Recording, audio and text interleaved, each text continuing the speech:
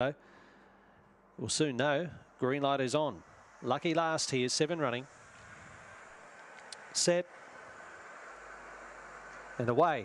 Vernbale stepped nicely off the inside. Speed outside at Interlana works hard. Vernbale just shuffled back now. Check back to last, in fact.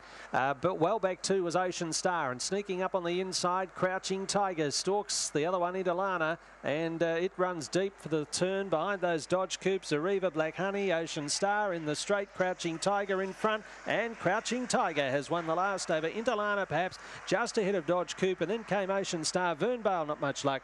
Back with those runners would have been Zariva and Black Honey in 23.03.